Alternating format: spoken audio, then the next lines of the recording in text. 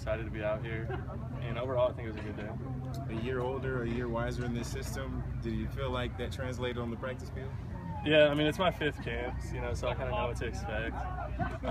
And when we're first getting into camp, it's kind of more, as an offense, we put in our basic stuff first, so it wasn't too much of a challenge, I don't think, for us older guys. Had a big year last year, 106 catches. How on earth do you build on that? I'm really not worried about the numbers. There's certain parts of my game that I've tried to improve this offseason. I feel like I had a really good offseason. And another part I'm trying to work on is just bringing along the young guys, because we're going to need more guys to step up this year on offense. How do you feel about the guys around you being able to take pressure off you?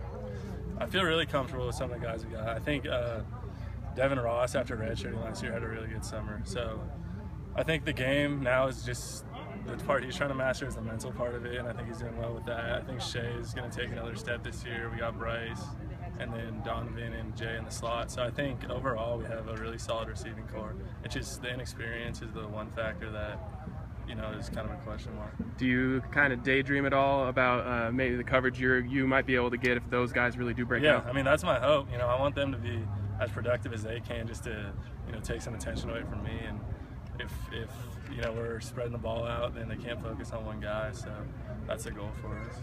Nelson, do you have any type of urgency knowing this is your last season?